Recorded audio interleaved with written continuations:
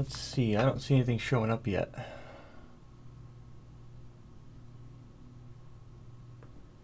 Oh, there we go.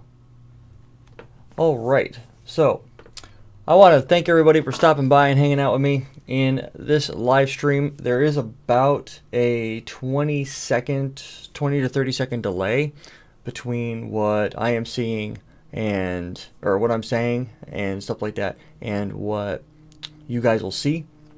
So if there's anything that happens during the live stream and you want me to just be aware of that as we're going forward, we'll definitely take a look at those issues as they come up. But how's it going, everybody? Awesome. Thanks, Pete. Good stuff. We'll take a few minutes here and awesome stuff.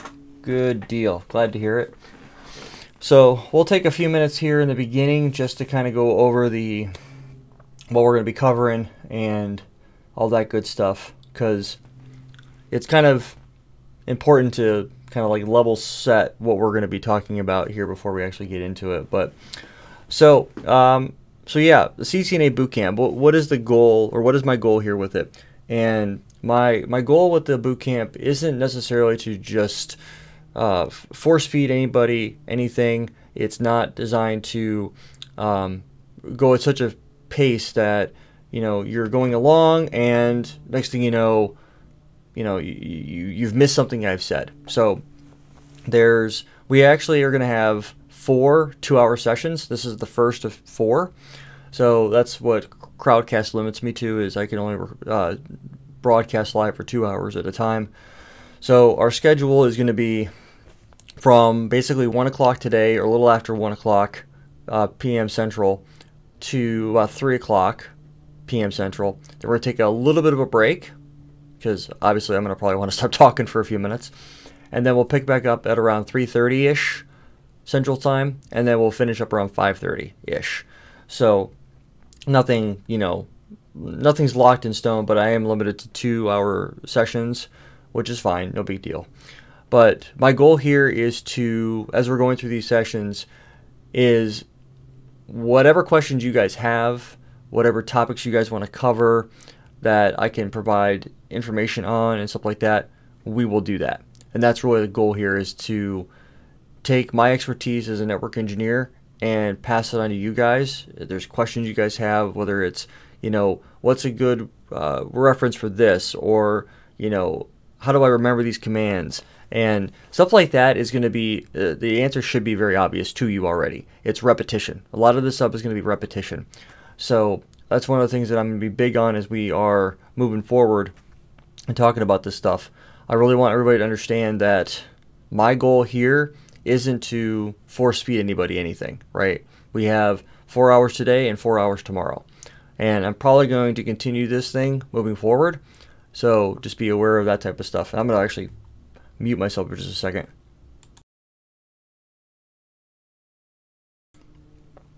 So with that being said, anytime you guys have a question about anything, go ahead and put it in the chat. I will keep the chat on my other screen so I can see the chat as we're going along. I do ask that you keep the question, if I'm talking about something, if I'm moving too quickly for you, let me know. If you have a question about something I just covered, just remember that there is a delay between when I say something and something shows up on the screen and when you enter your question. So it might be a minute later that I get the question and I might have switched topics, so I have no problem spending a minute or two, trying to extrapolate the information you're trying to ask for, and I can go through that. So with that being said, I do have a URL for everyone to download for. I'm going to go ahead and put that in the chat. You guys can all download. This is going to be the EVE-NG and the packet tracer topology files. So we are going to be building the topology from the ground up. So you and I are going to walk through a semi-complicated, and what I mean by semi-complicated, there's routing and switching. That's going to be our main focus. So you guys can go ahead and download the those files, if you have them, or if you have access to Eve, all that type of stuff. I will briefly talk about some of the ways that you can make Eve work if you don't have a dedicated server, how you can run it locally on your computer and things like that. But if you have Packet Tracer installed already, I'm not really going to be leveraging Packet Tracer at all because it's so limited, but it's a great tool if you are looking to dive into the technology and you're at the CCNA level. So everybody here, I don't know what everybody's certification levels are. I'm going to guess more entry level. That's fine. I can deal with that. That's not that big of a deal. What I really want to make sure that everybody understands is that as we're moving forward throughout the different video or the different sessions, is that I'm not going to be going super deep into any technology unless there's a reason to, based off the questions that I'm getting. So I'm not going to do a deep dive into spanning tree. I'm not going to do a deep dive into layer 3 routing. My goal is to look at the blueprint of the CCNA exam and help you guys understand areas that you're struggling with. So if you've taken the CCNA exam, for example, I know there's a couple people on here that have, you've taken the CCNA and you want to get more information out of it, like you struggled in this particular area, something that doesn't make sense to you or you're struggling with, those are the things that I want you to ask me about, and I will be more than happy to try to help you, try to give you whatever answer I can and get you over those humps. So don't ask me any questions around, hey, this is, if it's not, oh, nice. But still feel like a fraud. That's funny. You know what? So they have a term for that in the industry. It's called imposter syndrome. And yeah, I can completely appreciate and respect that look at it. So yeah, I can understand that. We'll talk about that though, and I have no problem having a chat about how that stuff works. But if you've taken the CCNA and okay, nice, Pete. So don't ask me questions that you saw in the exam. If I feel like it's a question that came from the exam, I'm just not gonna, I won't answer it. So the question hasn't come up yet, but these sessions are recorded by Crowdcast, and I will get them and then I will upload them to my YouTube channel. And then you'll be able to label it CCNA Bootcamp Session 1. And then Session 2, Session 3, Session 4, I'll upload them up into YouTube. You guys will be able to access them. And hopefully that will be a trigger for other folks to want to potentially join in the future. So, with that being said, I'm ready to get started with this. I want to get kicked off and stuff like that. I'm going to first start off with looking at the CCNA, the blueprint, the exam topics, and kind of give everybody a high level of what the CCNA is about. I know Mars got his CCNA, and Pete, you're looking to take yours, which is fine. I'm going to go ahead and bring over a topology file. So I'm going to go ahead and adjust this real quick, and I'm going to look at the CCNA. So if you are, I'll show you the manual navigation. Let me switch gears over to my desktop. So basically what you're going to see here, and I know there's a little bit of a delay, so I'm going to wait until the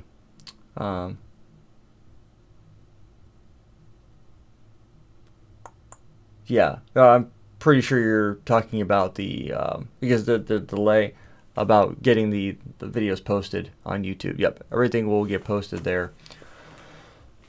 All right, so what we're gonna basically go over now is if you have not already looked at the exam overview or the blueprint for the CCNA, the 200-301 exam, you definitely need to understand what it is that you're going to be going after, first and foremost. So there's a lot of material out online for CCNA, and it's one of those things that when I was studying for CCNA, there were, I don't know, probably 5 or 6 different vendors out there that were going for it. Actually, let me see if I can't get my screen to work real quick. Oh, there it goes. Let me do this. Let me go and make a quick adjustment here to my video cache. Let me turn off my green screen. Cancel. Filters. Go ahead and just get rid of this. There we go. Close. All right, so that's coming from this camera here. So one of the things that you're definitely going to want to pay attention to when you're talking about CCNA is what is going to be covered. That's really important. So the CCNA, actually, you know what? Let me go ahead and do this too. I did not think about this ahead of time. Let me adjust this real quick.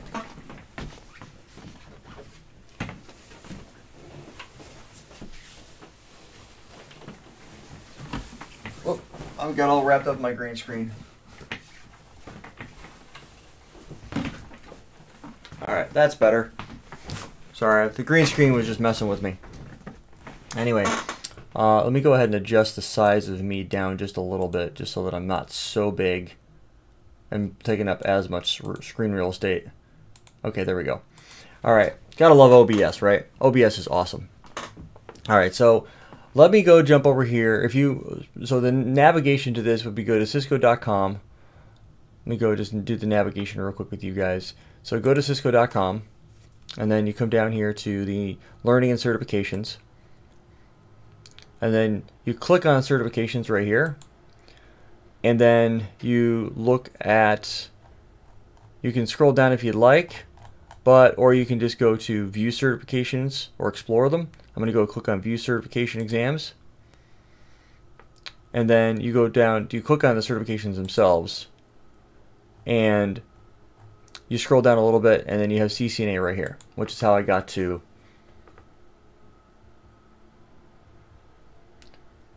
most fun part of it is improvising for an effective outcome. There you go. And then I just clicked on this guy right here, and it brings me to this. Now, if you click on the exam overview and you review the exam topics, you're going to be brought over to the Cisco Learning Network. And this is what we're going to spend a few minutes going over and understanding. So you have a number of topics that you're going to need to understand. So I'll start from the top and work my way down. A lot of this stuff will be pretty basic that you need to understand. So just be aware of what it is that you're diving into. So network fundamentals, right? You're going to need to know the different components, different devices, the different roles of those devices, things like that as you're moving throughout your CCNA journey. So understand what a router is, understand a layer 2 and layer 3 switch is, a next generation firewall and intrusion prevention system, or IPS. What's an access point, controllers like DNA Center and the wireless LAN controller, endpoints like PCs, laptops, printers, and then you have servers, right? These are going to be the components that are going to connect to the network. So obviously routers and layer 2 and layer 3 switches are going to be infrastructure devices providing connectivity. Next generation firewalls are going to do things like, well, deep packet inspection and preventing traffic, preventing something from somewhere talking to something else, so on and so forth. You have access points, providing wireless connectivity, whether it is a autonomous access point, whether it's standalone. Most people here probably have a access point that is standalone, meaning that you have to connect into it and you have to set it up to where it's got a pre-shared key and its own SSID, and voila, there you go. And you have the other option of an access point, which is commonly referred to as a lightweight access point, or an LWAP. And basically the idea behind that is I want to not individually control the access point per device, right? I don't want to have to go into AP1 and configure and monitor and administrate it. I don't want to do the same thing for AP2, AP3, etc. Where with lightweight access points, you configure them in such a way to point to a controller, which would be the wireless LAN controller, or the WILC. And the WILC is going to be where all the centralized config is, right? The access points are going to register with the controller, and then once they have registered with the controller, you're going to go and start pushing like AP groups and the SSIDs and all that type of stuff that goes along with that. Then we're going to talk, then you have to think about the network topology architectures. There's a lot of things that come into play with architecture today. And if you talk to anybody that's got config about, a two-tier or three-tier, two-tier would be commonly referred to as a collapsed core, where you have your core and distribution layers are running on the same devices. And then your 3-tier is going to be where you have a dedicated core, a dedicated distribution, and dedicated access layer. So you also have spine leaf. Spine leaf is going to be where you're connecting your leafs to your spines. Now, there's a big differentiation here. This right here is going to be your campus LAN, where all of you guys, for the most part, are going to be studying, right? You're going to be studying core, distribution, access, or collapsed core, where core and distribution are on the same devices. And then your access is always going to be southbound or downstream of your collapsed core. And then you have the data center. The data center is going to be where spine leaf is going to come into play. Spine leaf meaning that you have a spine and a leaf connecting each other together. So your leafs are going to be connected to the spines. Spines will be connected to other leafs, but the spines aren't connected and the leafs are not connected. There are some use cases where the leaves would be connected to each other, depending on what it is you're trying to accomplish. But for right now, we're going to pretend like you're not going to connect your leaf switches. For anybody that's interested in knowing more about that, you can feel free to take a look at my VXLAN series that's on my YouTube channel, where we focus heavily on the spine leaf architecture. And basically, the topology that I'm walking you guys through on the channel is just that. It's spine leaf. Then you have WAN, right? The wide area network. This is a huge topic area because this is going to be where you're going to connect things like to the internet and connect to things like the MPLS service provider and so on and so forth. So WAN in and of itself is so vast that there are people that literally spend their entire careers focusing on WAN connectivity, because when you get into the corporate LAN, the local area network, you're not going to have to spend a ton of time in different areas. You're going to spend, hang on one second, is my phone ringing? Nope, somebody was politely sending me a message. Let me go ahead and clear my notifications. Sorry about that. You've got a lot of different capabilities out there that revolve around the WAN, right? So you've got internet as it can be a WAN. You have private WAN through like an MPLS service provider, or if you're reaching out to like an ITSP, an internet telephony service provider to do your phone calls, if you're doing SIP and things like that. Then you also have anything that you want to run over the public internet, like for example, site-to-site VPN, remote access VPN, if you're doing DMVPN, Flex VPN. All these things are stuff that you'll learn later on in your careers and further on training when you get into like CCNP for Encore and a NARCI. Those are going to be areas that you're going to be focusing on. Now, on the flip side of that, so far we've talked about the corporate LAN connectivity types. We've talked about spine leaf. We've talked about WAN, right? So what? Just I'll take a quick poll. Would it be easier for me to do some whiteboarding as I'm going through this and kind of just draw it out as I'm going, versus just high level talk about it? Because I have no problem whiteboarding some of this stuff out and trying to draw, like paint a picture for you. Would that be easier for you guys?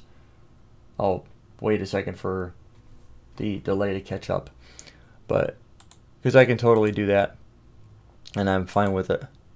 Matter of fact, I'll get it ready to go. Go to a medium size. I'm figuring that you guys are going to probably want me to whiteboard a little bit, and I've got no problem. Okay, well, as long as you guys are okay with following along with the topic, if there's any questions, I can dive deeper into any area. So, we have the small office, home office. You could also refer to this as a small branch office. Okay, does it matter? Okay, cool. As long as you guys are understanding what it is I'm trying to convey, that's the important part, because I don't want to leave anybody behind, you know, not understanding what I'm talking about. So if you have a question about something, please ask.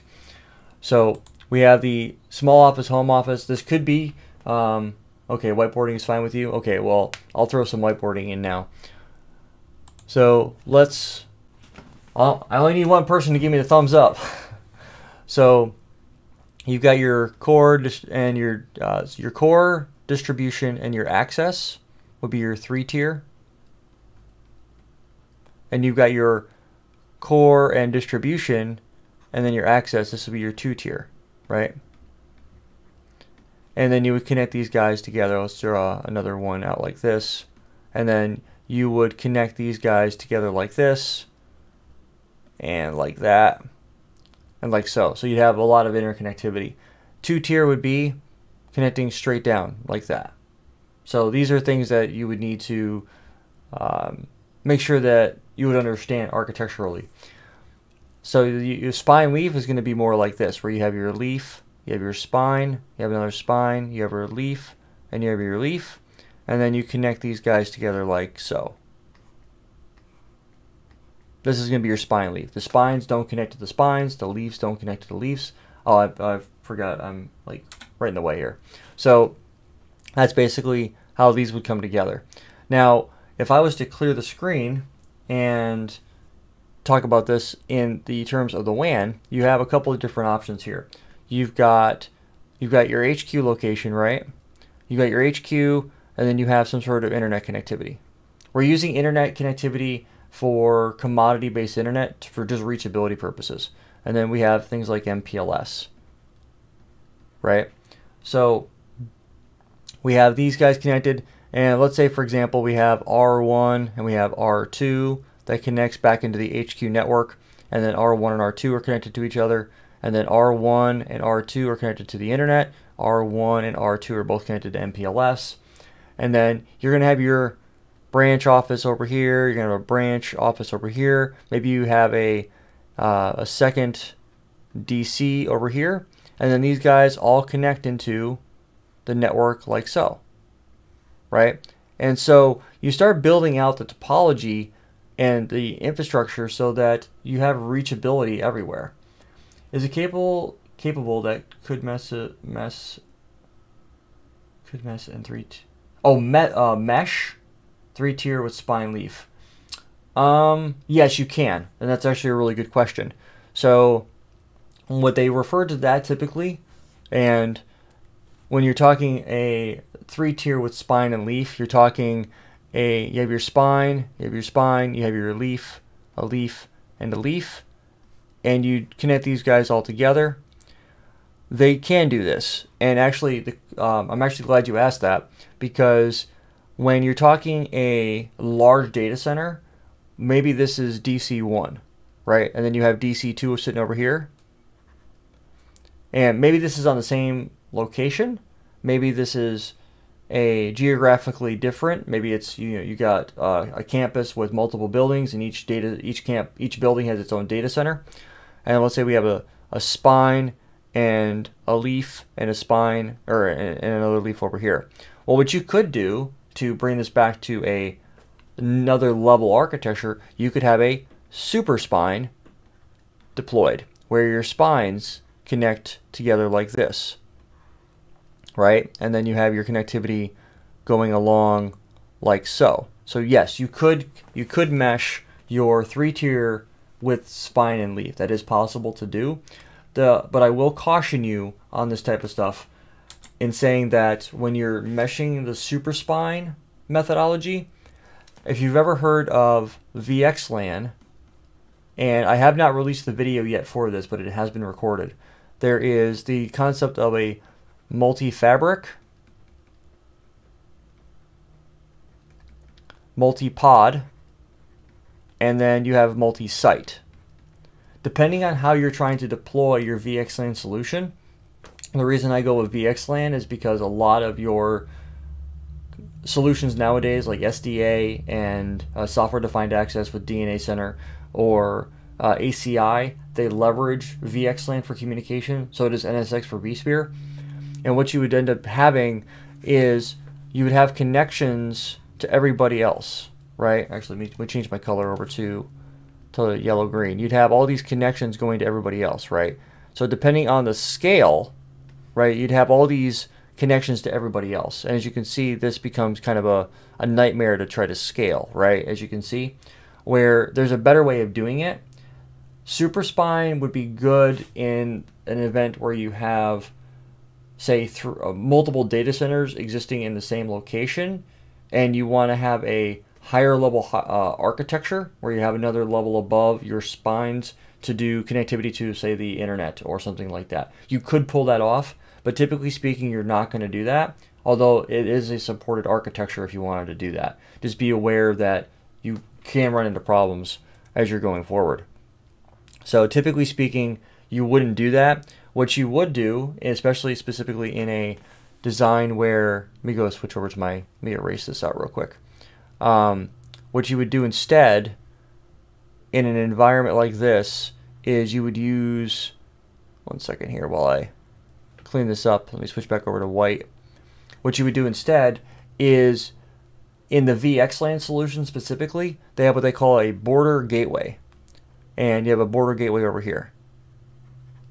And you connect your spines to the border gateways, and then the border gateways connect to each other. And what ends up happening then is you will be able to take all of your VXLAN and layer 2 VPN connectivity, and basically what you're going to do is you're going to connect your leafs and your spine or your border gateways. They'll all form VXLAN tunnels to your border gateways. The border gateways will form VXLAN tunnels there, and then these guys will form connections this way. And by doing it this way, if MAC address A is learned here and is on the same subnet as something over here, and you've got MAC address B, B will be learned over here and A will be learned over here. But this is actually a rather advanced deployment method. So just be aware that this is like probably the most, I wouldn't say the most advanced, but it's a more advanced solution and deployment. It took me a while to understand this and then go through all of the deployment methodologies to go through it. It was kind of a pain. But yes, I know it's a long-winded answer for your question, but you can do it, and there's a couple of things you have to be aware of when you're doing that. But good question. I like that. Keep that type of stuff coming, guys. I really enjoy those type of questions. So we have that. And then let me go back over here real briefly to the small office, home office, and the on-premises and the cloud, because this is where I'm going to tie it all back together. So you have your HQ location, you have your R1 and you have R2, and they're tied together like this. And then you have internet and you have MPLS, and then you have your branch office, and then you have your DC1, for example, and then you connect these guys to this like so.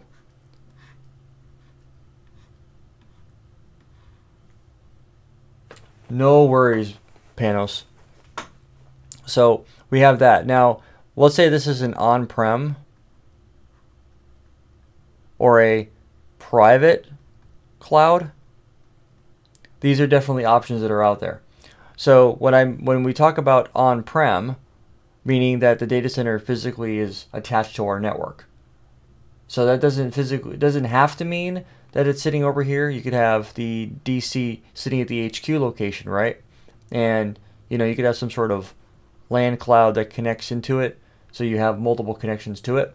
But the bottom line is when we're talking about how on-prem comes into play, it's something that is you own in a building that you're maintaining. That's the first one. Now you could also have cloud. Let's say we have, I'm just going to put AWS here in the middle because it's probably the most well-known. Azure's pretty close to it as well, but obviously not the same thing.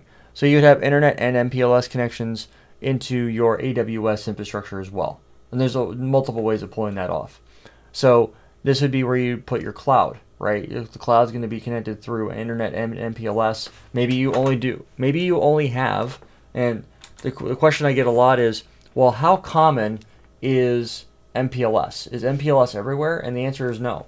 Not every customer, every client you're going to go work with is going to run MPLS. Is that a bad thing? Well, not necessarily. But the cool thing about it is when you are dealing with MPLS, is there is a you do get more capabilities through MPLS than you would if you were going over the internet. Like, you get to maintain your quality of service, your service level agreements and that type of stuff are maintained end to end throughout the MPLS backbone, because you can that's one of the key things that makes MPLS different than just commodity internet.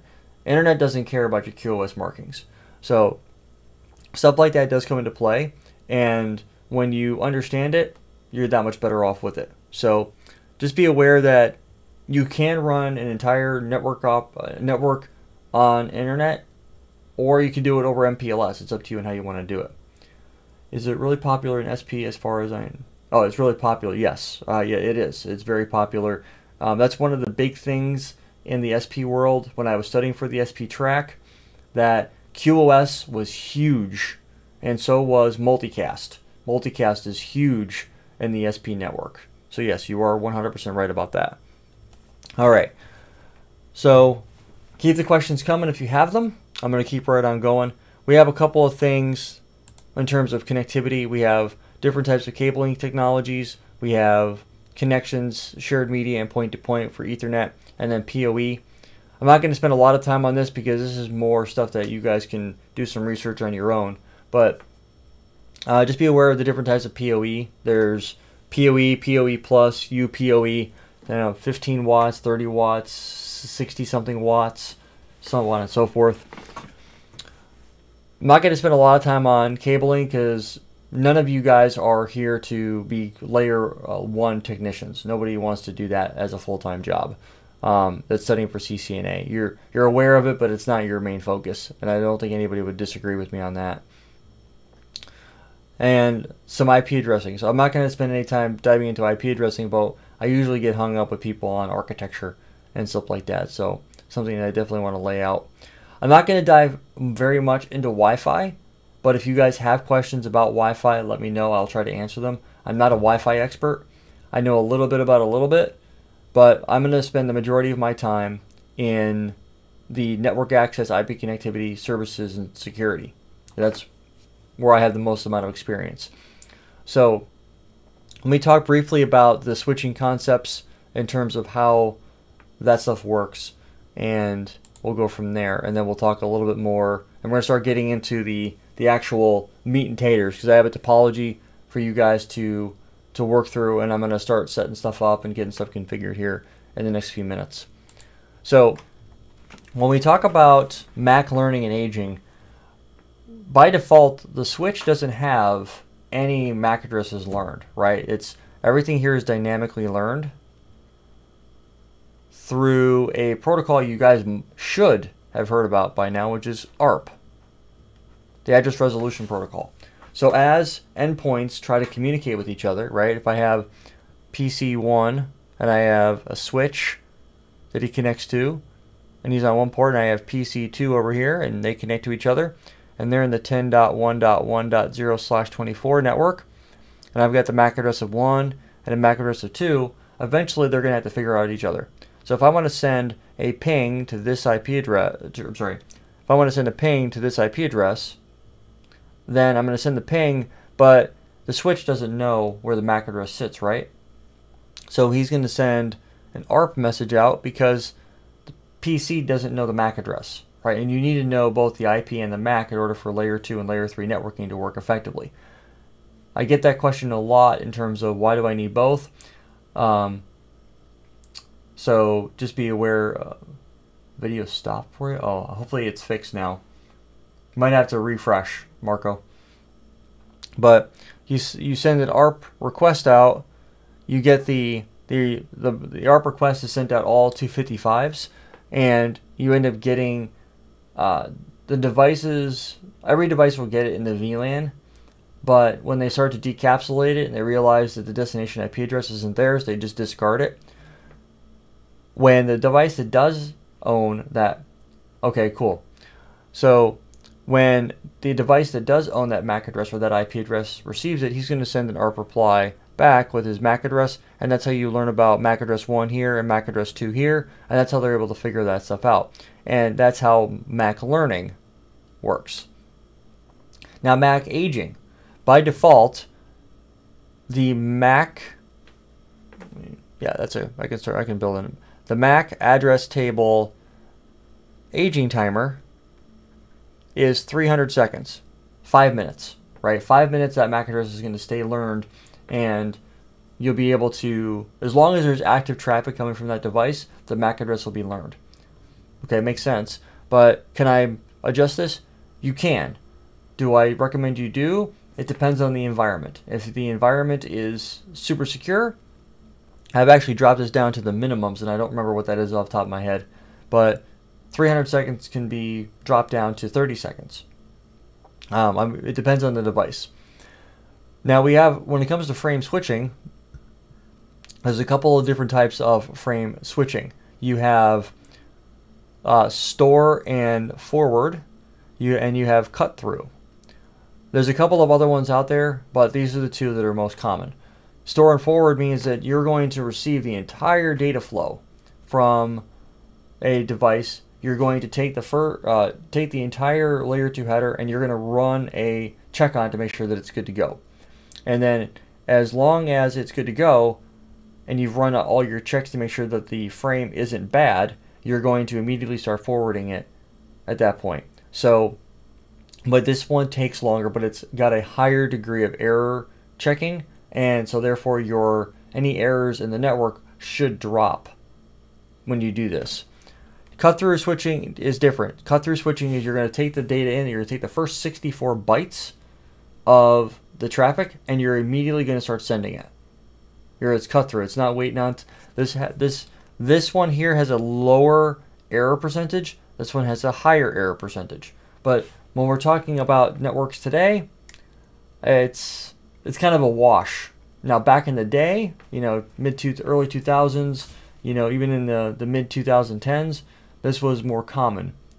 But now that switching has become, 10 and 25 and 100 gigabit, it's pretty uncommon for that to be a major issue nowadays. Frame flooding. We actually just talked about that with ARP, because if you have other switches that are connected down here, they're going to learn 1 and 2 on that guy, and then if you have another switch over here, you're going to learn 1 and 2 on that port, so on and so forth. So as the network grows, the MAC addresses will continue to be learned as you progress. The MAC address table. There's going to be a MAC address table per VLAN that's going to be created, and this is how separation of traffic is done, right? And that's one of the things that I see a lot of people struggle with, especially when they start dealing with segmentation. People need to understand that the moment you create a VLAN equals a MAC address table and a spanning tree protocol instance.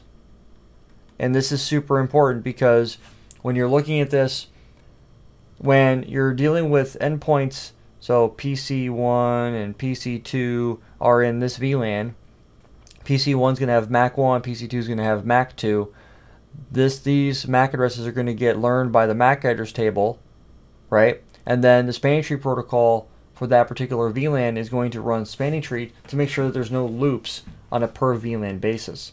So if you've got 100 VLANs, you're going to have 100 spanning tree protocol instances.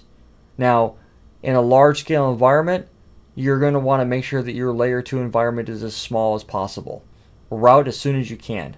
Bridge where you must, route where you can is the methodology. And the idea with that is, if you're in a really large environment and you're doing lots and lots of MAC address propagation, that could be problematic. So keep those things in mind when we're talking about how things tie in together, because I've seen some environments in the past that were like, wow, why are they doing it this way? Or you try to argue with them. Well, no, I shouldn't say argue. You try to explain why what they're doing doesn't make any sense anymore and they should migrate. Sometimes they're good about it, sometimes they're not. So keep those things in mind when you're talking about spanning tree and VLANs and MAC addresses and things like that, because at the end of the day, it's basic layer 2 connectivity that you're trying to implement, and that stuff is important for all your other higher level layers to work. Layer 3 won't work if layer 2 is not squared away, and that's really important to understand. We'll talk about that here in just a couple of minutes when we get into the config. So with that being said, the next thing I'm going to go ahead and talk about is the difference between data and voice, and then we're going to talk about the default VLAN and then connectivity, and then we'll briefly touch on the native VLAN, because it's something that I see a lot of people struggle with. So we'll basically cover that in as much detail as we need to. Now, data is going to be the switch port access command. Voice will be the switch port voice VLAN command. Now, the difference between these two, I get a common question I get is, do I need to configure a trunk from my switch port that connects down to my PC and to my phone as a trunk link? No, you do not, and you shouldn't do that, because that implies VLAN tagging, and we're not trying to tag our VLANs. We're not trying to connect to another switch. We're not trying to maintain the MAC address table between two switches. We are trying to get access to two different networks. When traffic is received in on your switch port access command, meaning it's going to be the data VLAN, the PC or the server is not going to tag their traffic. They don't tag their traffic, so therefore there's no reason for you to worry about trying to match on a tag.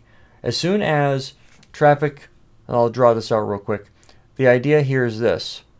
If I have PC1 sitting here, and he's connected to this port right there, and if I have a switch going up here and another connection up here like this, if this guy's MAC address is 1, MAC address 1 is going to get learned, and let's say this is gig 0/0. You're going to get MAC address 1, it'll be learned on gig 0/0, and that information will be propagated up the trunk link over to here, and this guy will learn it, and he'll learn, let's say this is gig 0/3.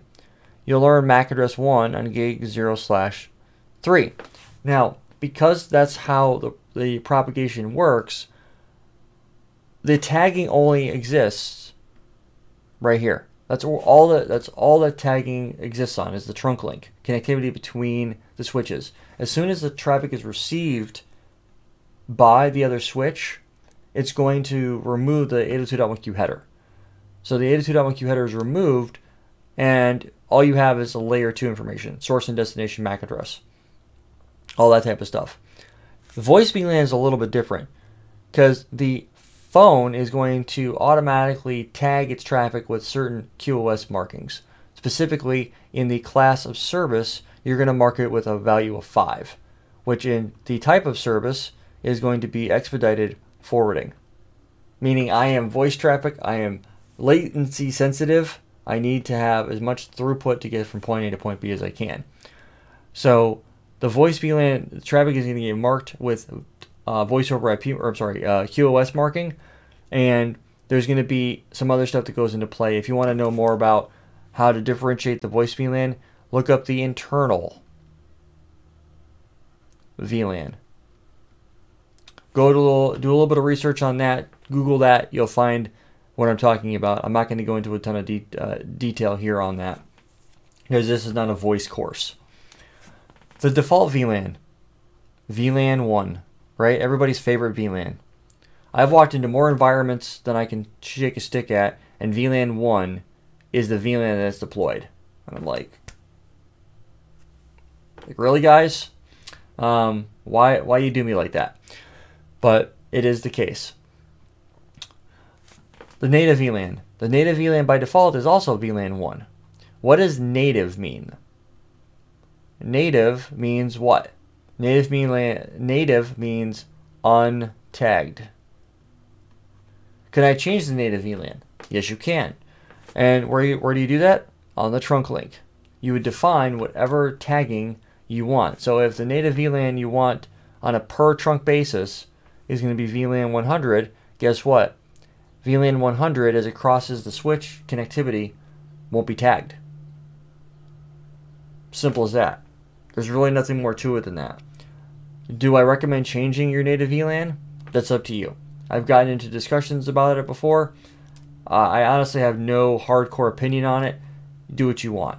If you want to change your native VLAN, go right ahead. If you do want to keep it the same, by all means, go ahead.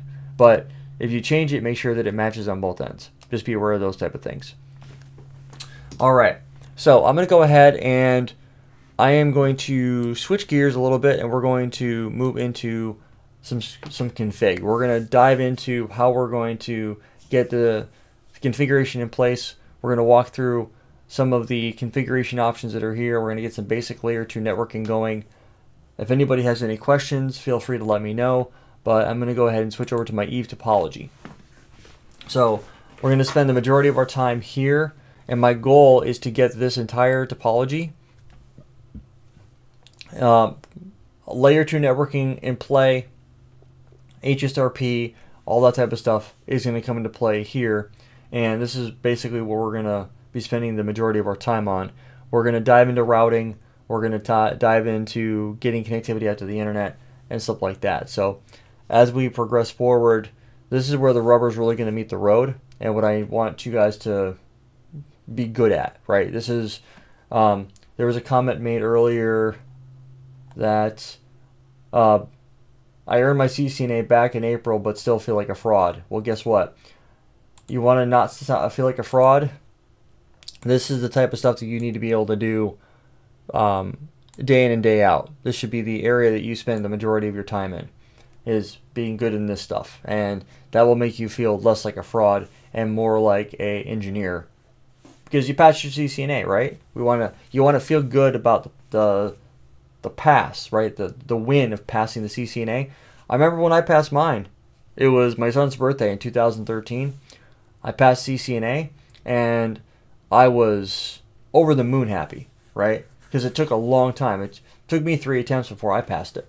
So don't feel bad if you took it more than once. So as we're progressing forward, we're going to go through a bunch of different configuration options and things like that. I did post a, let's see here. I did post a link to a Google Drive link that you guys will have access to. So if you want to dive into that, you can, and pull it down, and we will go through and work through it. There's also a packet tracer file. The packet tracer file is right here. If you don't have EveNG, you can certainly use packet tracer. I might use this for doing a little bit of wireless stuff because I can't do that in Eve. But for the most part, we're going to be doing everything in packet tracer. Or everything in Eve, that's what I meant to say. So I'm also going to set up a couple of packet captures down the road.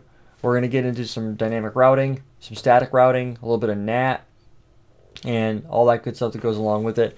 And we'll take it a little bit beyond what you guys need to know in terms of routing, but the goal is to walk you through the config, what's going on where, how it operates, that type of stuff, and go from there. If you guys have any questions at any point in time, continue to keep asking, and I will do my best to try to answer them.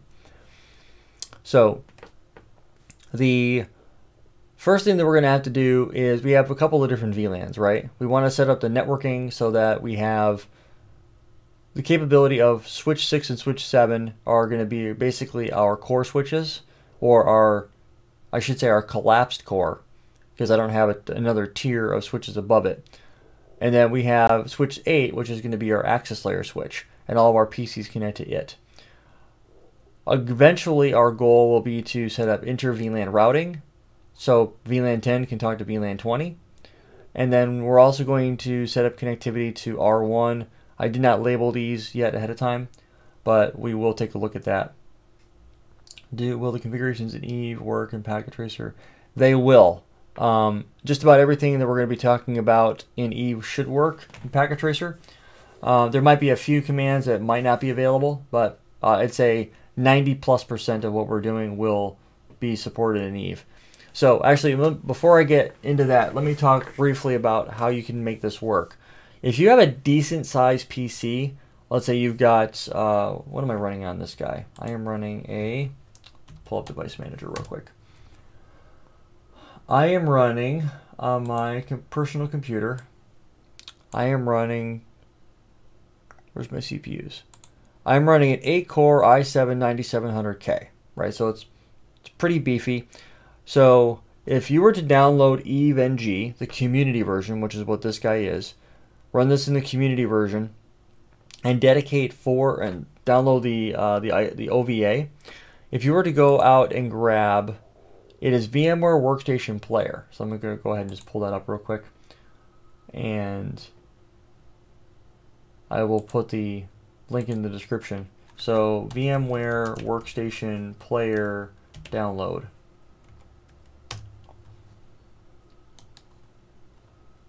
if you were to grab this right here, it is not a paid product.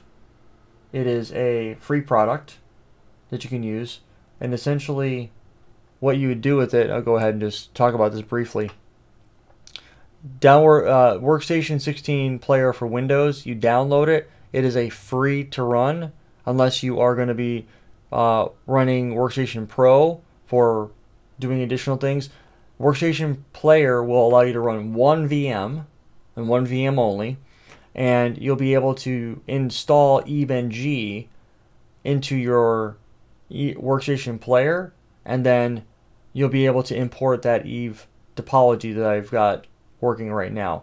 So this is free. Everything I'm showing you right now to run is free. The only thing the only thing you'll have to spring for would be the Cisco Modeling Labs or the CML images. You pay the $200 for that, and that would be. Let me go do a quick search for that as well. Cisco Modeling Labs Personal. Let me click on this guy real quick. This would be the other thing you'd want to get. Is this guy, CML. So CML, you pay the $200, and then you get access to all of these images. And I'm using these images right here in my lab. So you'll be able to download them and be able to run them inside of your EVE server and be good to go. Right now, I'm currently using the default settings. So I'm using 4 CPUs and 8 gigs of RAM. And if I was to, let me go ahead and I'll share these in the chat so you guys will have access to them.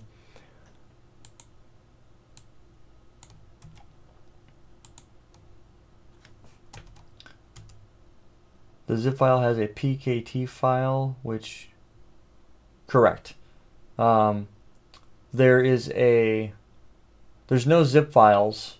The zip file that's in that Google Drive that I shared with you is the EVE file, not the packet tracer.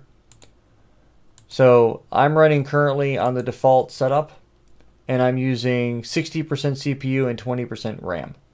So your PC will start to crawl a little bit when you start running this, but at least you'll have the ability of running real iOS, which is always going to be a game changer. All right, so my goal here, let me go ahead and pull up and do a text. Let me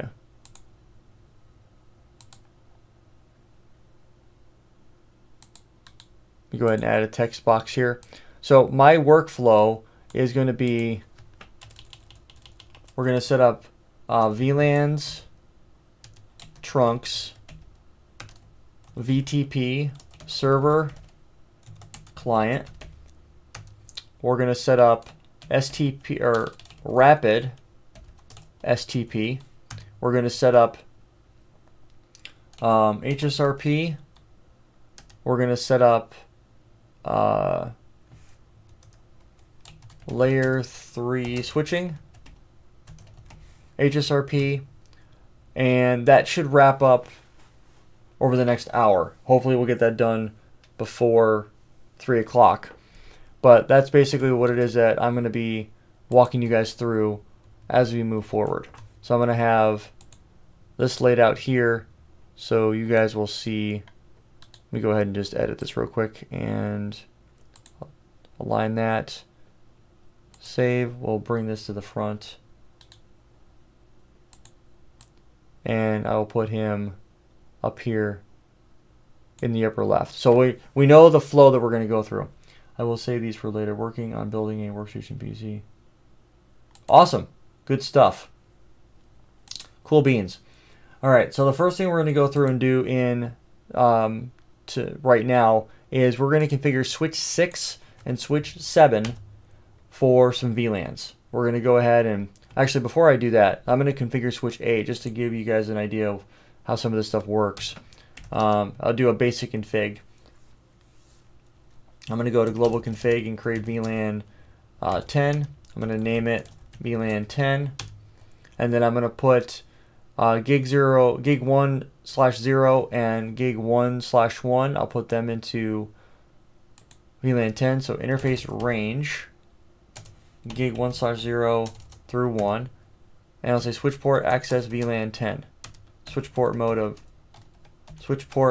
of access, and then spanning tree port fast, so it immediately transitions into forwarding. And then what I'll do is on a PC 11 and 12, I'm going to say IP is going to be 10.1.10.11/24,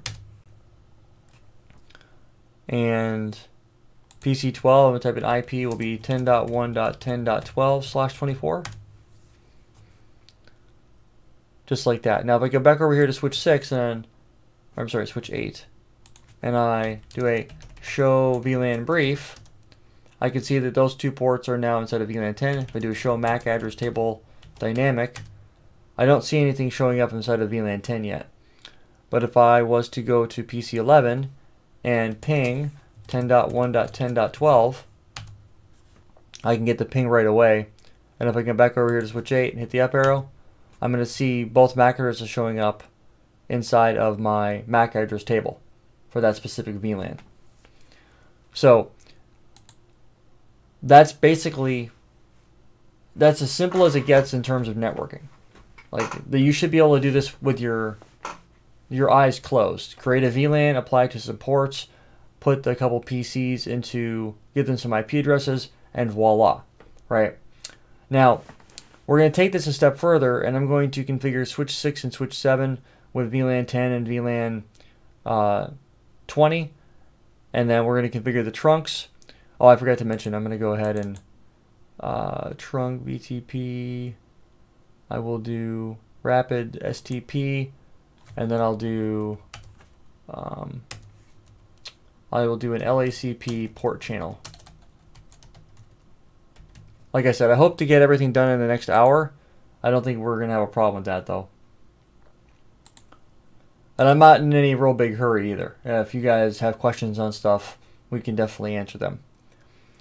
So let's go to switch 6, and I'm going to go to global config. I'm going to do show VLAN brief, and obviously we don't have VLAN 10 created. So I'm going to create VLAN 10. I'm going to give it a name of VLAN 10.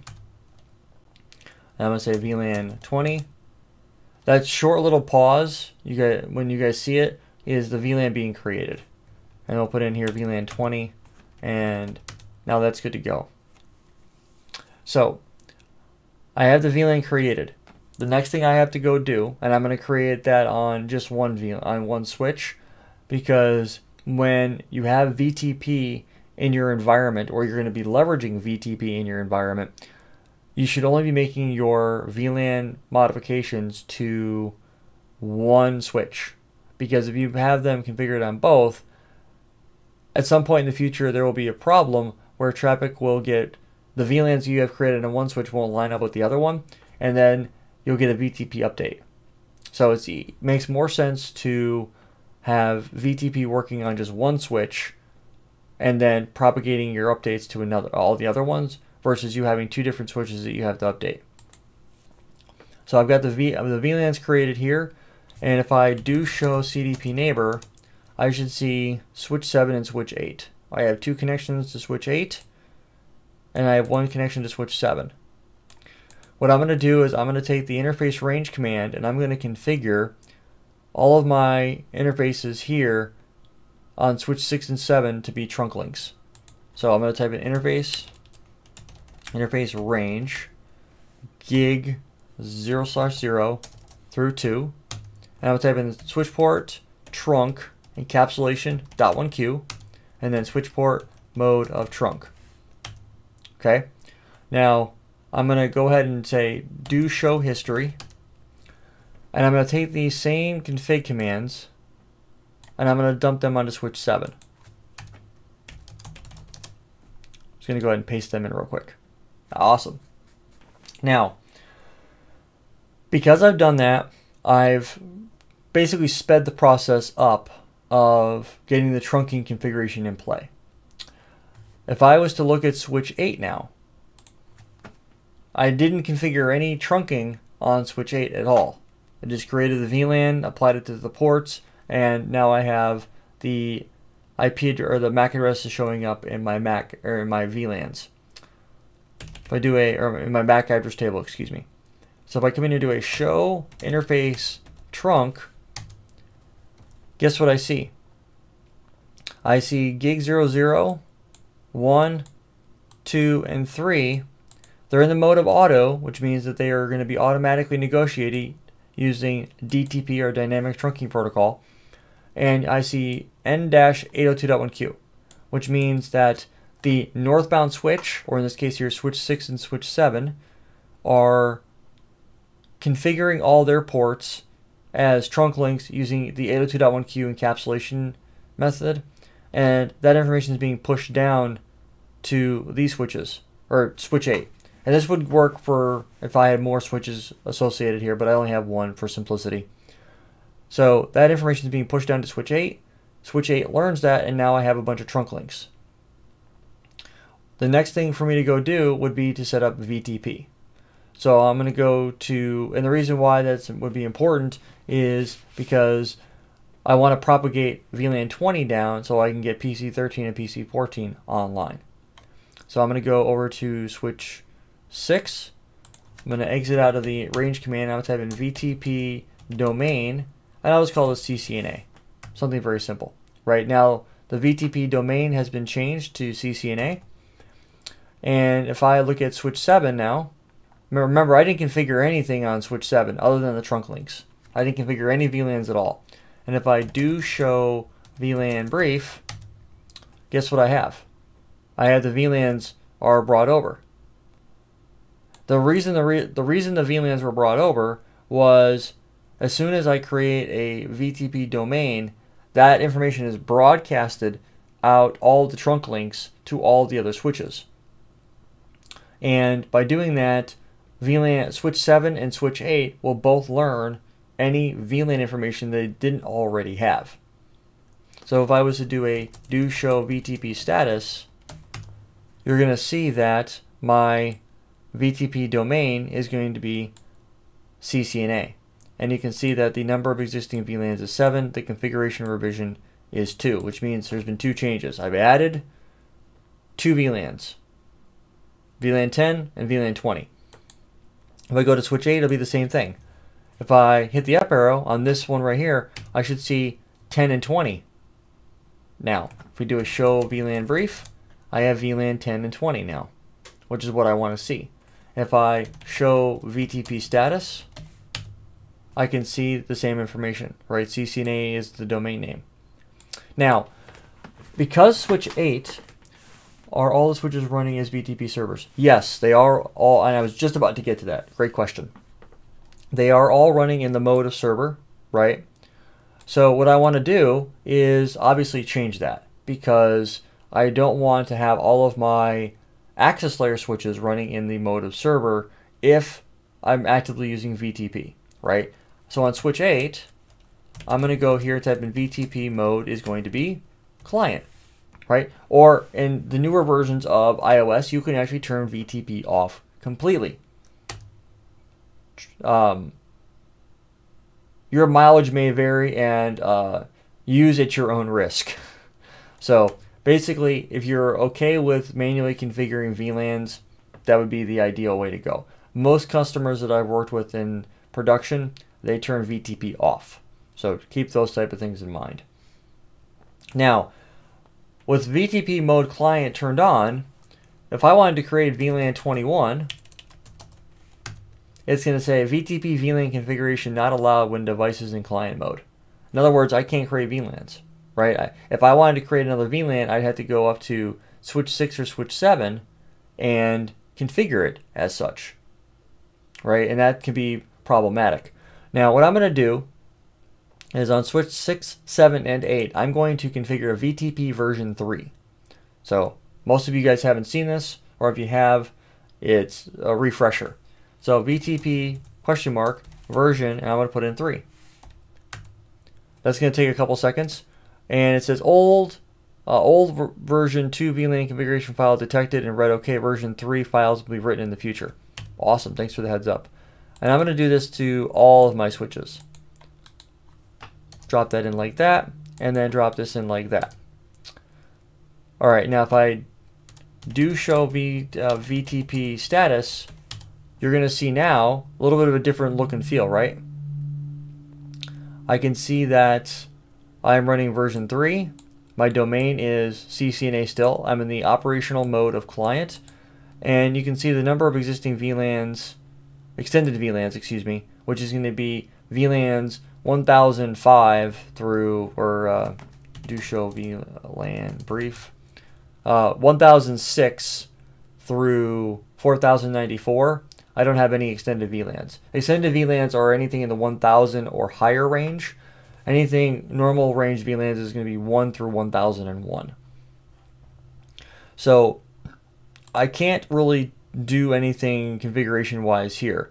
So if I wanted to make a change anywhere in my environment, here's what I'm going to do. I'm going to go and configure one of my switches to be the VTP server, right? I'm going to come up and type in VTP primary for VLANs, and I'm going to hit the enter key. And it says this system is becoming primary server for future VLAN. What that means is only switch 6 will be allowed to create VLANs. Switch 7 will not be able to do that. Switch 8 will not be able to do that. It says no conflicting VTP3 devices found. So what it did is it queried switch 7 and switch 8 and said, hey guys, are either one of you primary for creating VLANs for the feature of VLAN? And we can see that if we look back over here in switch 8, if I scroll up here, you notice that the feature VTP operating modes and transparent mode for both of these guys, but nothing's going on, right? There's no, this guy right here isn't showing, like my primary ID is showing up as zeros. Now if I hit the up arrow, sometimes this changes, sometimes it does not. I might have to trigger an update, but switch 6 is, actually, sorry, confirm it, and then hit the up arrow again. Okay, and now notice how it changes, and it says the primary ID is going to be this MAC address. So it knows who the primary guy is. And this will change, and then you'll see that any of the updates that need to come through, only switch 6 will be allowed to create VLANs in the environment. So it's a much tighter way of doing the configuration. Keep these things in mind when you're looking at how to roll it out. So some cool stuff to enhance your environment. If you need to run spanning tree or VTP, this is basically how you would go about doing that. Now, if we were to look at the show spanning tree, what are we already in? We're already in rapid spanning tree protocol. A rapid PBST is I'm sorry, before I go any further, anybody have any questions about what we've covered so far? I've covered VLANs, trunking, and VTP. Any questions so far before I move on? I just don't want to, just keep on trucking.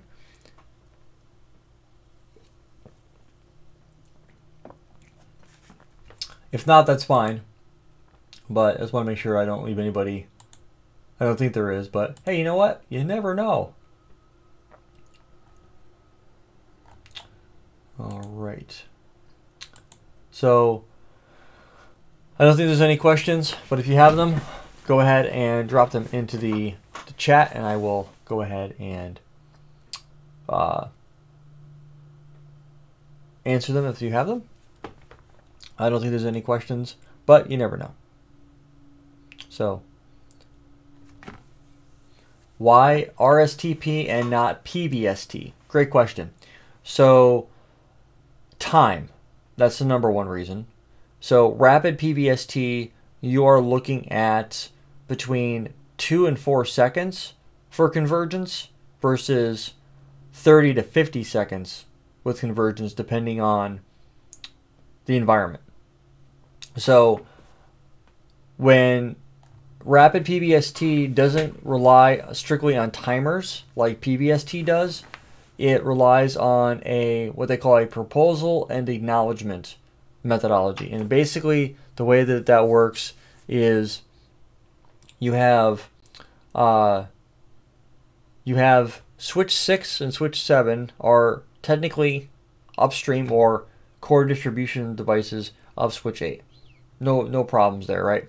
So if something happens in the environment with regular PBST, I'm going to have to wait. I'm going to put ports into blocking mode, and then once the 20-second max age timer, which is basically blocking mode, kicks into play, I'm going to then wait in the forwarding delay for both listening and learning. So it's 50 seconds. It's almost a solid minute of waiting around, right? And that in a normal environment in today's networks, that's like unheard of. Like, you don't run regular spanning tree in any environment today in regular PBST because it's just too slow. People are looking for reconvergence to be much, much faster. So you run RSTP. RSTP is going to say, okay, this is what I've got going on here. I've got a couple of ports, and he's going to become the root bridge. He'll send that information down to switch 8. Switch 8 will go through a process of blocking ports to make sure that, to try to figure out how the topology is laid out. And this is all done by BPDU. If I was to look up the Cisco Rapid Spanning Tree Protocol, let me see if I can't find this doc here. This is kind of a difficult topic to explain, but essentially I will redirect you to this URL. I'll throw this in the chat real quick. You can go ahead and read up on regular spanning tree or rapid PBST, but essentially you're trying to not rely on timers for reconvergence. You're trying to act like a routing protocol where one switch is trying to communicate with another switch saying, hey, this is what I've got going on. The other switch is saying, oh, okay, no problem. Let me go ahead and do my thing, and we'll go ahead and make sure that we're loop free. But it happens like in a couple of seconds versus waiting a minute for traffic to circle and stuff like that. So to be honest with you, it's not the most straightforward topic to understand, and it's been a long time since I've read into it, so I don't remember the specifics, but the main reason for it is speed is number one, obviously with the term rapid. Now, if you are diving into something like multiple spanning tree protocol or MSTP, it works along the same lines, right? We end up having connectivity to a couple of different devices, and we want to make sure that the topology is loop free, but we don't want to have, we have lots of VLANs. Well, the problem with regular spanning tree protocol is that for every VLAN that you create another STP instance, and then you end up having to send BPDUs on your switches to any of the other switches out the trunk links. Now, this isn't a bad thing in most cases. If you've got a small number of VLANs, it's only 10 or 15 BPDUs. But if you have a couple hundred VLANs, you're going to be sending a couple hundred BPDUs out each link. Multiple spanning tree protocol sends one, and it's basically a bulk push. You're sending one BPDU, but you're sending a list of VLANs in that update saying, hey, this is all the VLANs that I have. I don't believe that's on the blueprint. Yeah, it's just rapid PBST. So we're going to go and configure primary and secondary, and then the port states, forwarding and blocking, and that's pretty much it. We're not going to go into much more detail than that, but if you want to read up on what I would recommend you do is read up on the basics to how both regular PBST works and how rapid works, and just understand the differences, right? That's the real big thing, because at the end of the day, my suspicion, or my guess, if I had to go on a limb here, would be that, yeah, exactly. I would say that the majority of what you're going to be tasked with doing is, like, can you identify which switch is the root bridge? Or how would you define the root bridge? What would you do to actually set it up? That type of stuff is what they're going to ask you at the CCNA level. At the CCNP level, they might take it a little bit deeper. But to be honest with you, if you understand some of the basics and you read just on the beginning parts of the theory, you'll be surprised at how easy this stuff is. As you can see, it's a handful of commands per technology that we've talked about so far. So it's nothing super involved, as you can already tell. So what I'm going to do is on switch 6 and switch 7 is I'm going to configure switch 6 to be the root bridge for VLAN 10 and VLAN switch 7 to be the root bridge for VLAN 20, but then to be the backups of each other. So essentially what we'll end up having is this guy will be for VLAN 10, this will be root primary, and then VLAN 20, this will be root secondary, and same thing with here, VLAN 10, this will be root secondary, and for VLAN 20, this will be root primary. That's what we're going to go configure right now and get them squared away. So let's go ahead and knock that out real quick. I'm going to go to spanning tree, VLAN 10 is going to be root primary, and VLAN 20 is going to be root secondary. And it's that simple. There's really nothing more to it than that. And do the same thing as switch 7. We're going to type in VLAN spanning tree VLAN 10 root secondary, and VLAN 20 root primary. Just like that. Pretty simple stuff. And we're in good shape. So with that being said, we're good to go. That's spanning tree. Now, is there a lot of other details that you can go through? Sure, there's a lot of, let me go ahead and back up my mic just a little bit. There are a lot of other things that you could dive into and do a show spanning tree and all the details for this. So just at a high level for VLAN 10 on switch 7, so we're looking at switch 7 for VLAN 10, we can see that the rapid PBST is turned on, and you would use the command spanning tree mode rapid PBST to configure this. It's on by default, which is what should be there. You have the local information is right here, right? So this is my local, or sorry, yes, I'm sorry, though this is the root. This is the root information, so it's the root ID, and it's saying the cost is 4, and it's telling you in order to reach the root bridge, the root port is out gig 0/2, which is this interface right here, which points to switch 6. And if I was to look at my local, I had the address of 7, and I have a priority of 28,672. So this priority right here and this priority right here, basically what they mean is you deducted 4096 off of the 32768 that you started with. So if I am a secondary, if I'm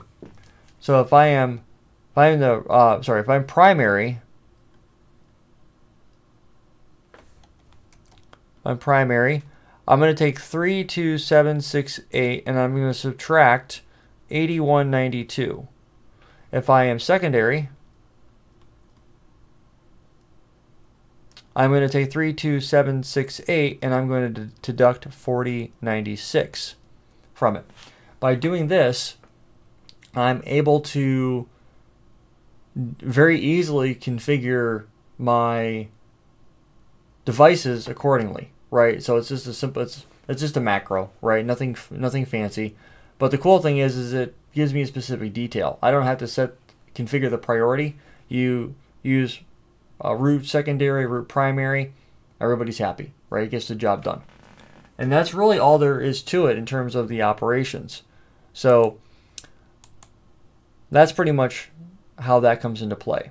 Now, is there any question? Okay. So doing this overrides the blocked ports and utilizes both redundant connections as traffic flow for their VLAN. That is the idea, yes. So when you have the deployment set up the way that we're doing it, when you're trying to drive traffic a certain direction with spanning tree, this is how you would do that.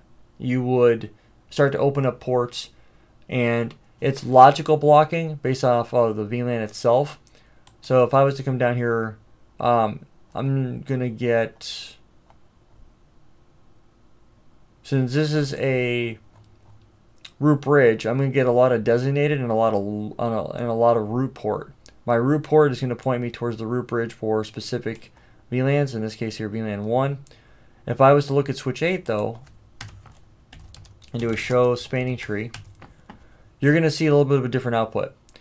On here for my connections, I'm going to see gig 0/0, right, is going to be root port for, and this is, sorry, let me go look at VLAN 10.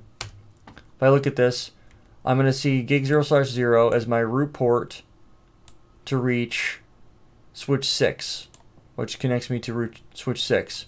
But you'll notice that gig 1, 2, and 3 are all blocking, right? These are all blocking. So the other connection, my secondary connection to switch 6, and my two connections to switch 7, they're all blocked, which is what spanning tree is going to do. It's going to block the ports. So because it's going to block the ports, we have to take that into consideration. Now if I do the same thing for VLAN 20, it's going to be a very similar look and feel. The only difference between the two is that gig 2 is my lowest port ID connecting to switch 7. So it is the root bridge for VLAN 20. Gig 00, gig 01 are blocked, and gig 03 are blocked. But because they're gig 00 and gig 01 are blocked because switch 6 is not my root bridge for switch or VLAN 20, but switch 7 is. So I can only have one root port even though I have multiple connections. Now, I'm not a big fan of this, so typically speaking what I like to do is I like to convert this over to a port channel. So that's the next thing we're going to do. We're going to set up LACP port channels between switch 7 and switch 8 and switch 6 and switch 8. This is going to allow me to take and give myself more flexibility. I'm still going to have blocked ports, but I'm not going to be blocking on a single port. I'm going to be actually allowing traffic that's going towards the root bridge to use gig 02 and gig 03 because they're going to be member ports of the port channel. So what I'm going to do is on switch 8, I'm going to go to global config, interface range, gig 0/0 through 3, and I'm going to shut them down. Give that a couple seconds to do its thing, and I'm going to configure port channels. Switch 6 will be the same thing. Interface range, gig 0/0 through 1.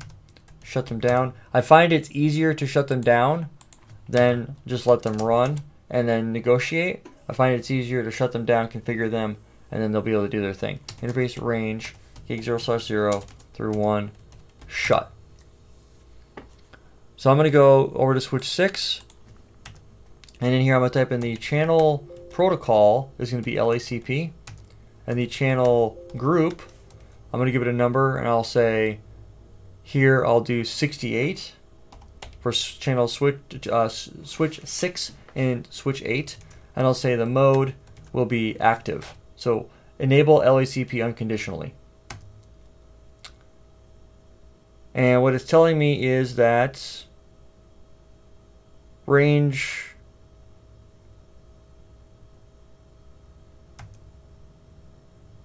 gig 0/0 do show run interface gig 0/0.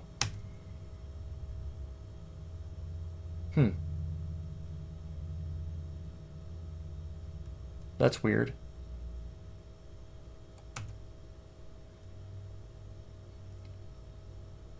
I'm not exactly sure what it's telling me. It's kind of a weird error. I don't think I've ever seen.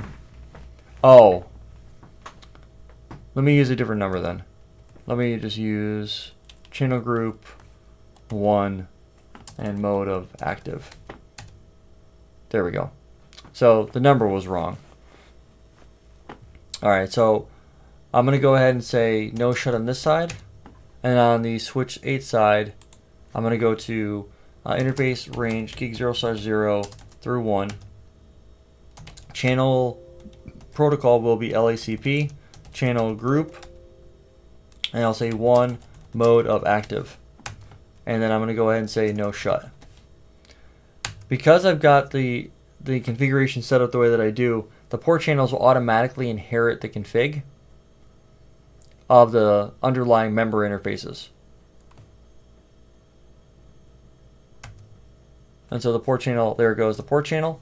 If I go to switch 6, same thing. So do show Ether channel summary, and both of my ports are in a port channel. Okay, let me go ahead and do the same thing on switch 7. Type in channel protocol is going to be LACP. Channel group will be mode, channel group 1 mode of active, and no shut. Switch 8, same thing. So interface range gig 0/2 through 3. Type in switch port, or I'm sorry, channel protocol LACP, channel group 2 mode active, and then I'm going to no shut these guys. So this will get the connection online. Let me go ahead and clear the screen off real quick so that I don't have any garbage on there. The port channel should come online here just in a moment. Now, once this is done, and there it goes. Now, if I come back down here and I do a show spanning tree for VLAN 10, you're going to have the port channel 1 is going to be the root for VLAN 10, but I'm going to have port channel 2 will be in blocking mode. And if I do a show Ether channel summary, you're going to see that port channel 1 has gig 00 and gig 01 in it, and I'm going to be able to load balance traffic over both links because of how everything is laid out. Port channel 2, same thing. And if I hit the up arrow and I look at VLAN 20, I just have flip-flopped my connection to where I'm looking at port channel 1. That's weird. Why does it say designated? Oh, that's just weird. Because that's just what is figured out. So we're in good shape. It's blocked to port elsewhere. So that is basically how that would come into play and become operational. So that is that. Any questions on spanning tree or LACP before we move into setting up layer 3 switching and HSRP?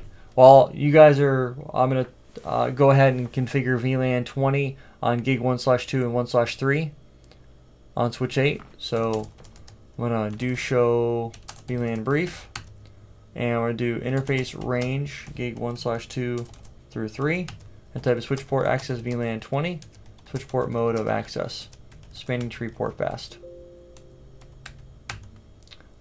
And then I'm going to go ahead and get PC13 and PC14 IP address. IP of 10.1.20.13/24 and IP of 10.1.20.14/24, just like that. And I'm going to do a ping to 10.1.20.13.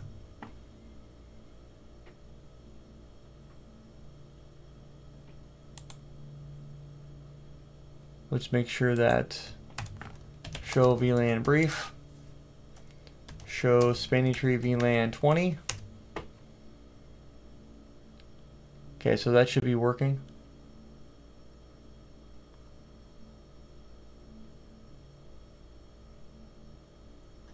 Okay.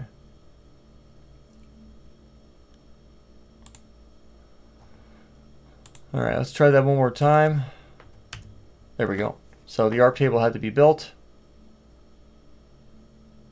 Awesome. So we can do a show MAC address table dynamic for VLAN 20. All right, so we're good to go. All right, so doesn't look like there's any questions coming in or any topics that anything else that you would want to break down. So I feel like we're in a good spot right now. What I'm going to go ahead and do is I'm going to transition into layer 3 switching. So we're going to configure switch 6 and switch 7 to have default, or to be the default gateways of our environment and all that good stuff. So let me go ahead and make a quick adjustment to my topology. You guys can do this as well. I'm just going to add a little bit of context to what I've got going on here.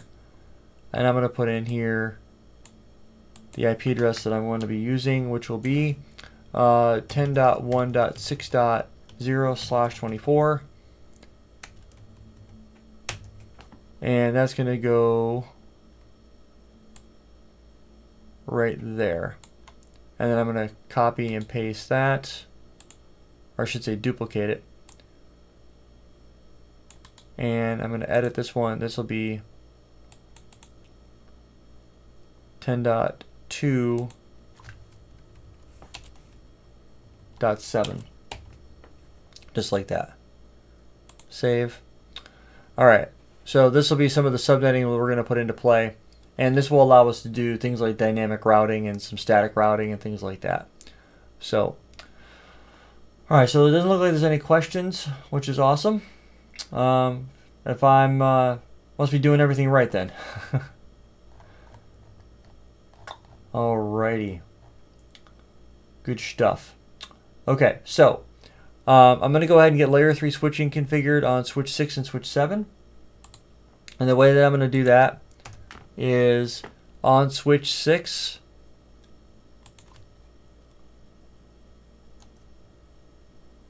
oh, that's cute. Oh, it looks like we have a little bit of a problem here. Show ether channel summary. Huh.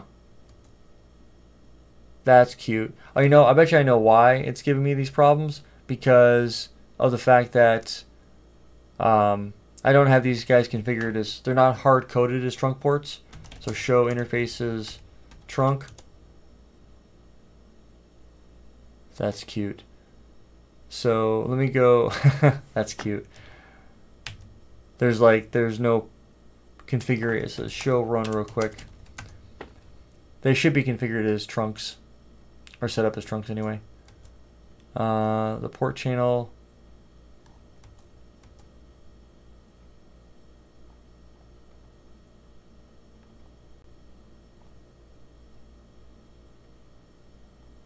It's like the config.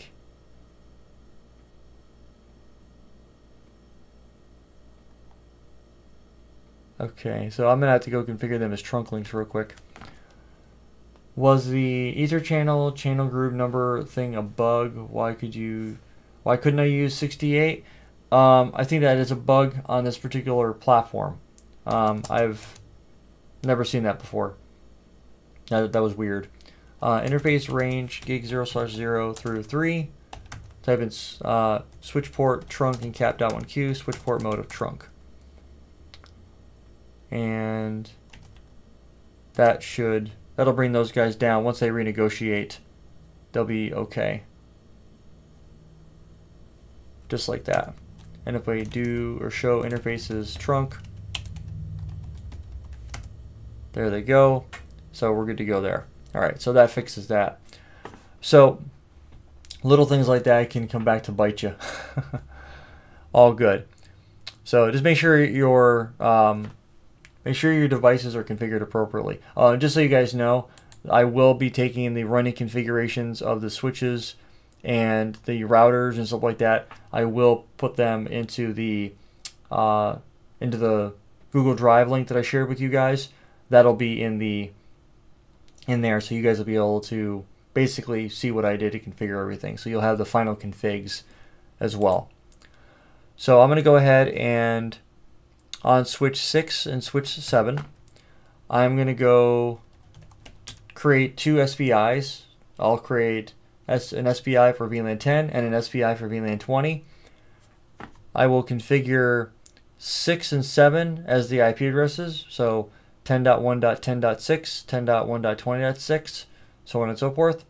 And then we'll be able to set up HSRP. I prefer to use the .254 IP address when I set up HSRP. You can use whatever IP address you want, but I just happen to like .254 because it's the last IP in the range. So I'm going to type in interface VLAN 10. I'm going to say the IP address here will be 10.1.10.6/24. And you can see that if we do show IP interface brief, that the SVIs on a real switch are by default shut down, where in Packet Tracer it'll be automatically turned on. So just be aware of stuff like that when you're playing with it. And we'll make this one here 20.6. So I'm going to go ahead and no shut this guy. Interface VLAN 10, no shut. And so do show IP interface brief.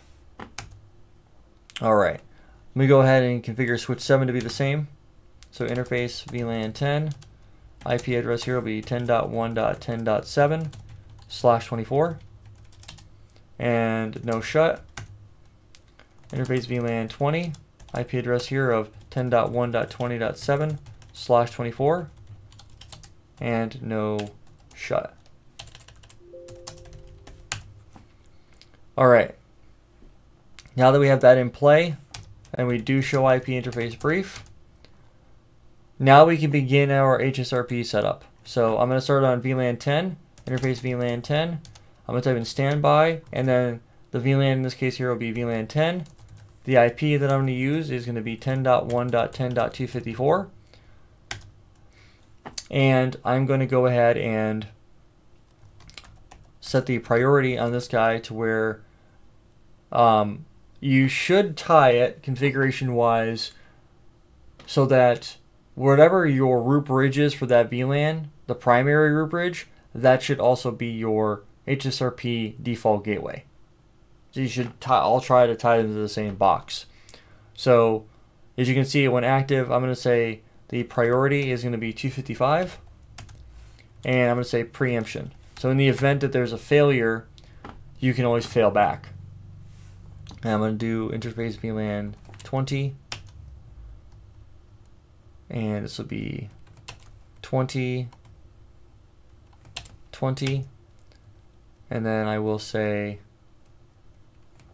standby 20 with the priority here will be, we'll say 60. Or you can put it at whatever value you want. It's up to you. And then I'll say preempt. So I'm going to go ahead and do show run real quick on those interfaces just so we can see what they look like. Down here at the bottom is where they're going to show up. So as we can see, VLAN 10 has been set as the primary default gateway through HSRP. And then we have VLAN 10 as the preemptible one, which means that if switch 6 dies and then comes back online, when it dies, switch 7 will take over for it. When switch 6 comes back online, it's going to say to switch 7, hey man, let me go ahead and take back over. And switch 7 will be like, alright, cool. And then he will relinquish his capability and put it back on switch 6. That's basically how the preemption piece works. It's pretty simple. Let me go ahead and do the same thing on switch 7. So interface VLAN 10, we're typing standby 10, IP will be 10.1.10.254. I'm going to put the priority here of 60, and we're going to put in 10 preempt. And then interface VLAN 20, standby 20, IP of 10.1.20.254. We're going to put in the priority of 255 and preempt. Okay, that's our HSRP config. It's pretty simple. As you can see, the HSRP is starting to work. And if I was to jump out of global config and do a show standby brief, we can see that once it's done doing its figure it out stuff, there it goes. So what I'm saying for VLAN 10 is switch 7 is standby for VLAN 10, where VLAN switch 6 is the active forwarder for VLAN 10. And then I'm going to come down to, for VLAN 20, switch 7 is the active forwarder for VLAN 20, and switch 6 is the backup. So if something happens on switch 6 for VLAN 10, switch 7 will take over for it. When switch 6 comes back online, you can fail back. There are some caveats that go into play with this, but for the most part, it's pretty straightforward. So I don't have it on my list of things to do, but I'm going to go ahead and configure DHCP on switch 6 and switch 7 for my PCs. So, and I'll let them grab their IP addresses through DHCP. So on switch 6, I'm going to go ahead and get him squared away. He'll be a DHCP server, so we'll switch 7. So I'm going to type in IP DHCP and the pool. I'll give it a name, and this will be VLAN 10. The network I'm going to set up for this guy is going to be 10.1.10.0/24. The default router will be 10.1.10.254, and my DNS server will be quad 8. Something as simple as that. I'm going to do VLAN 20, same thing. The network will be 10.1.20.0. The default router will be 10.1.20.254. It's something like load balancing. Correct. Yeah, that's one way you could look at it for sure. And we'll set the DNS server to be quad 8. And I'm going to say that IP DHCP excluded address is going to be 10.1.10.6 through 10.1.10.7. Whoops, no dash. And then I'm also going to put in here .254, and then do the same thing for 20.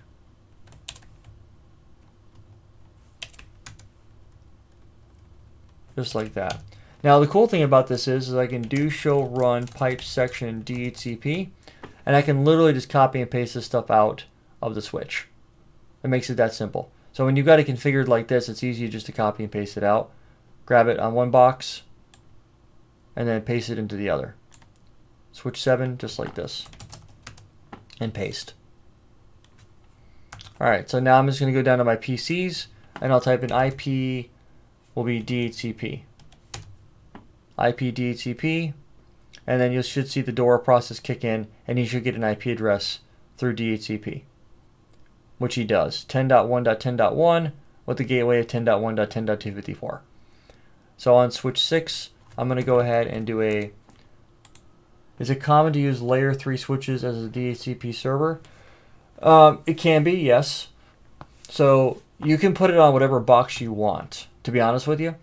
I just happen to be putting it in play here because it makes it easier to configure, but there's actually a number of companies that I work for where they put it centrally, and then you configure your default gateway, your SPI. You just point to the IP address of the DHCP server, and you just do DHCP relay.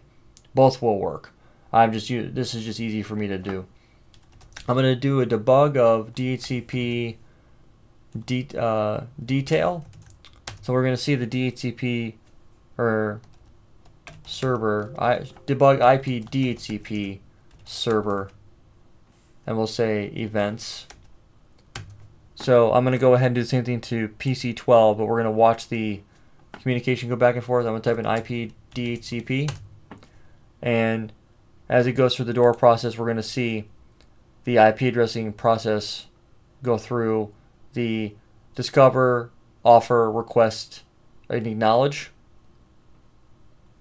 And now he's got an IP address as well. Alright, so PC13 is going to be the same thing. I'm going to go ahead and set the IP Let me go ahead on switch 7, do the same thing. I'm going to jump out of global config and type in debug IP DHCP server events. PC13, I'm going to type in IP DHCP. He's going to go through its process.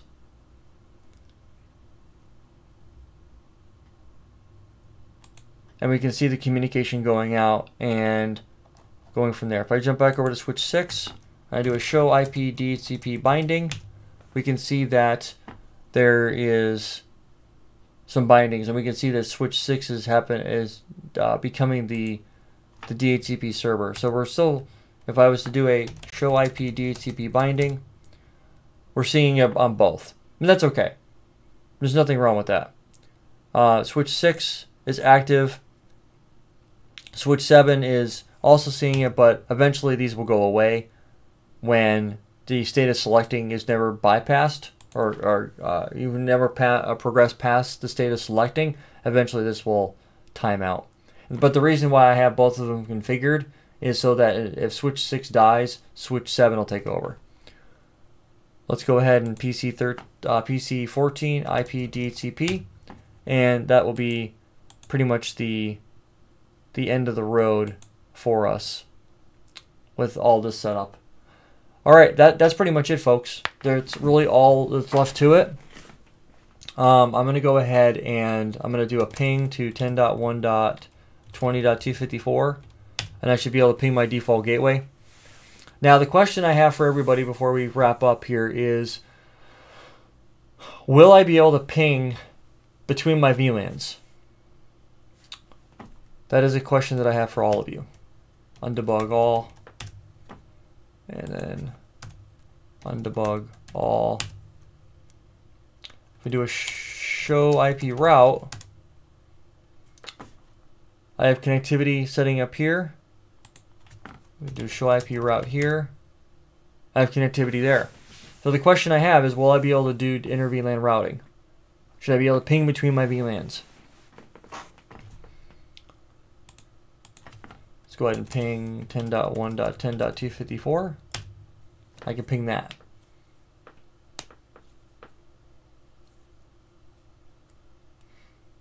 I'm going to pause here for just a moment and let you guys weigh in on that. What do you guys think?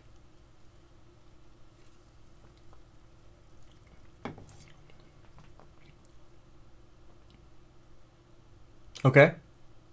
You would think yes.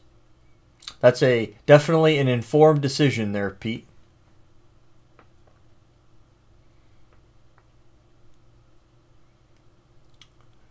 If you don't feel comfortable, or if you don't think it's going to work, that's okay too. But I'm going to go with Pete on this one. It should work. So I'm going to go ahead and I'm going to grab an IP address from PC13. You don't think it's going to work? Okay, fair enough. I'm going to grab this IP address right here. Come back over here to PC11. I'm going to go ahead and ping. Paste that in there. And I can absolutely ping between my VLANs. And the reason why I can is, I'll go ahead and grab my pen tool here, and I'll do a little bit of whiteboarding here.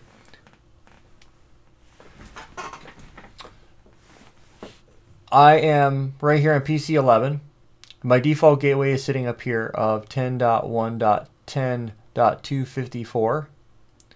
Oops, that's supposed to be a 4, not a 9. And then I've also got another default gateway of 10.1.20.254, and that's for PC13.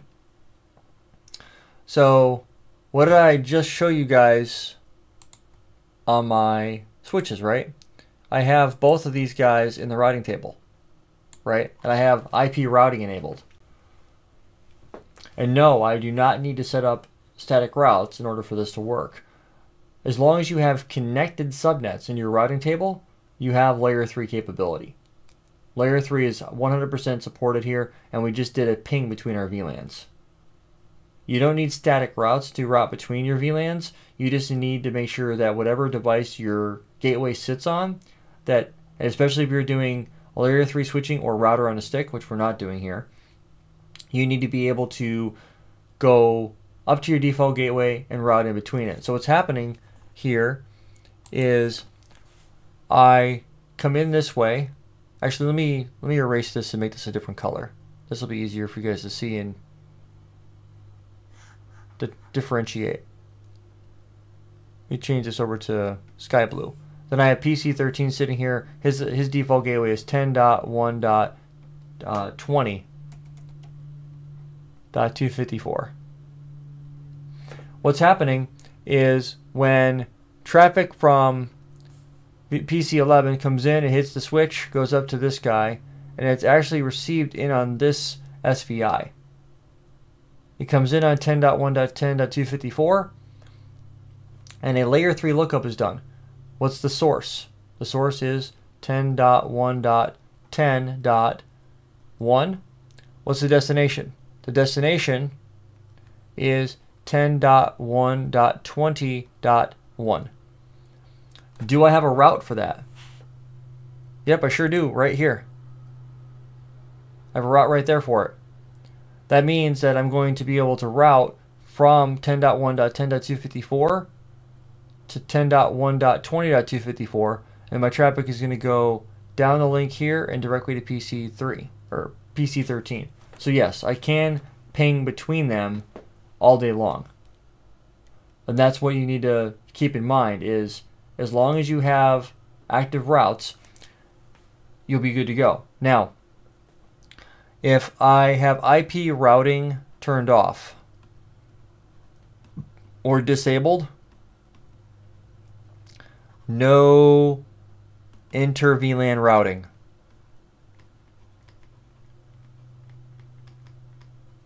Inter-VLAN routing will not work if I do not have IP routing turned on. And IP routing is what enables the layer 3 switching capability to do its job. That's how that comes into play. If you don't have IP routing turned on, layer 3 switching will not work. Make sense? Hopefully? Not clear? It's as clear as mud? We'll dive into this, into some more. We'll take a look at some static routing in the next section and dive into how that stuff works and all that good stuff that goes along with it. I have about 8 minutes left on this session, and then we're going to take a little bit of a break. We'll come back and we'll finish up. We'll do some basic routing. We'll set up some basic NAT. Can you set up ACLs on switch 8? Makes some sense to me. Okay. Layer 2 ACLs, yes, on switch 8 because there's no layer 3 IP addresses on switch 8. I could configure one. Okay, you got it? Good. That's all good, man. That's why you're here, right? So,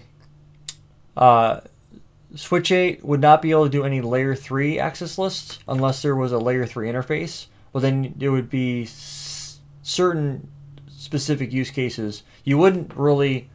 You understand? All right, cool. I like the confirmation. So I would normally do, if I wanted to filter traffic between PC11 and PC13, I'd have to do that on the default gateway. I'd have to create a layer 3 ACL that's going to be associated to the SVI. We can talk about that more when we get into tomorrow's session. We're not going to have time to do it today because I only have 2 more hours to go. But that's basically how you can set it up. So we will take a look at that tomorrow. The rest of today's session, the next session that we're going to do, we're going to dive into. Let me go ahead and add to this. We're going to go and do static routing, the concepts of that. We're going to do basic NAT, or PAT as you commonly refer to it. And then we're going to get into the very basics of EIGRP. Pretty simple stuff. We'll go through that. Tomorrow I'm looking at doing OSPF. I'm looking at doing ACLs in more detail, stuff like that. So if you guys have any additional questions on stuff, we can definitely cover those areas as we move forward. and stuff like that. So unless there's more questions, I'm going to go ahead and call this session. I've only got a few minutes left, and we will circle back at about 3:30-ish. We'll dive back into our next section and dive into all that stuff. Alrighty?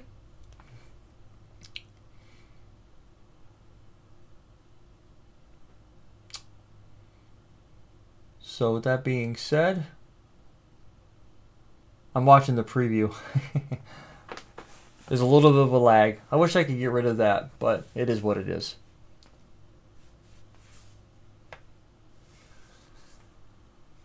All right, so with that being said, I'm going to go ahead and wrap it up, and we're going to be good to go. I will see all of you in about half an hour-ish. Might be a little longer than that, but about half an hour.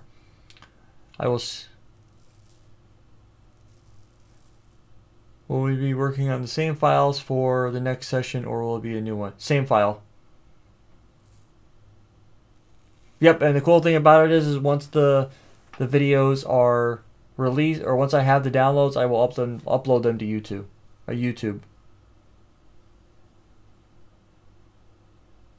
Yeah, for sure. And that's the whole benefit to the